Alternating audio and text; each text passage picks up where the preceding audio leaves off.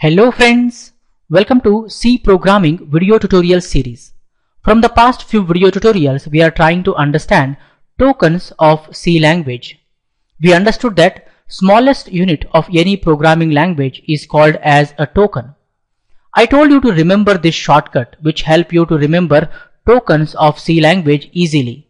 C kicks OS, C for comments, K for keywords and data types, I for identifiers, C for constants and variables, S for strings and characters, O for operators, S for separators.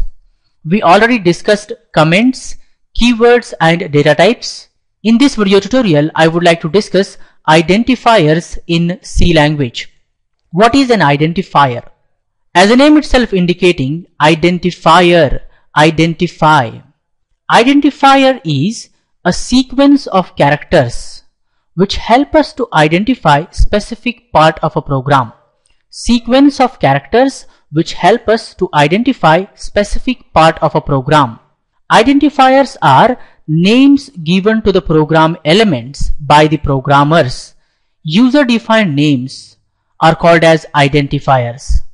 For example, name of a variable, name of a constant, name of an array, name of a function, name of a data structure are examples for identifiers.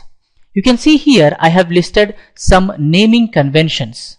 Naming conventions are the rules or guidelines for writing identifier names. While naming an identifier, we follow these rules and guidelines.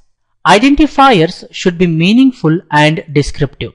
You can see here S is a valid identifier name, P is a valid identifier name. But remember that never use single character as an identifier name until and unless it is required, because they are not more meaningful and descriptive. Identifier names should be meaningful and descriptive. You can see that score indicates player score. Price indicates some product price. They are more meaningful and descriptive, right? Instead of using the score, if I use S, then that will be not more meaningful. S can be something else, right? Instead of score, it may represent the sign or student name, something. Always use identifier names meaningful and descriptive. They should indicate the purpose and what value they hold. Keywords should never be used as identifiers. Keywords are reserved words. Their meaning and purpose is already defined in the programming language. We should not use keywords for some other purpose. For example, here continue, while, break are invalid identifier names because they are keywords. The first character must be an alphabet or underscore. The first character must be an alphabet. It can be an uppercase or lowercase alphabet, and the first character can be an underscore character. The first character should not be a number. You can see ninth player is an invalid identifier because it is beginning with a number or a digit. All succeeding characters can be alphabets, digits or underscores. After the first character, next characters can be alphabet, digits or underscores. No special characters are allowed except an underscore, not even space. You can use underscore. No other special characters are allowed like dollar, less than, greater than, caret, ampersand, semicolon.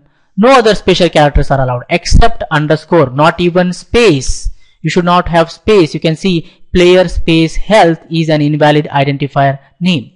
More than one successive underscores should not be used. More than one successive underscores should not be used. More than one identifier names should not be same in the same scope. We discuss about identifier scopes later, but remember that in the same scope, two or more identifiers should not have the same name. Identifiers are case sensitive. C is actually a case sensitive programming language. It treats uppercase letters and lowercase letters differently. You can see here we have two identifiers, num and num. They have both same name. They give same meaning, right? But they are treated completely differently because in this identifier the first letter is capital N, whereas in this identifier the first character is in lowercase, it is a lowercase n. they are treated as completely two different identifiers, not same, even though they have the same meaning. That is the meaning of case sensitive. So while naming any identifier, that means while naming a variable, constant, naming an array, naming a function or a data structure, you must follow these naming conventions. So I hope you guys have clearly understood what are identifiers. Remember that identifier is a sequence of characters which help us to identify a specific part of a program. Identifiers are names given to the program elements like variables, constants, arrays, functions, data structures by the programmers. That is, user defined names are called as identifiers.